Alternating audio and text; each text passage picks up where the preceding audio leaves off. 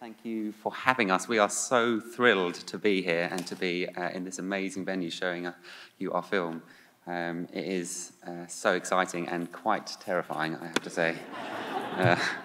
So as I was coming over here, flying from London, and there was some turbulence on the way, I, whilst trying to kind of focus on not thinking we were all going to die, it did make me cast my mind back to you know, the first time I read some stories about these early aeronauts and what it must have been like, you know, 200 years ago to go up in just a wicker basket and a silk envelope with this gas in it that's lighter than air, and how dangerous and how terrifying that must have been.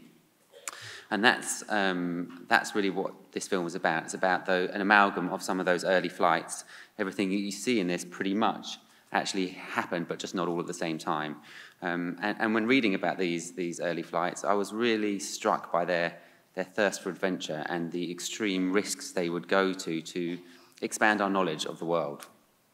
And I think that actually that's as true today as it was back then. You know, if you look beyond the headlines, there's all sorts of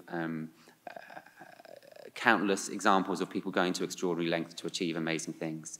And that's really what inspired the movie. It's that we live in this world full of wonder, and in this little small band of atmosphere, this band of air just a few miles thick, and it's precious, and it's amazing what we can do when we can work together.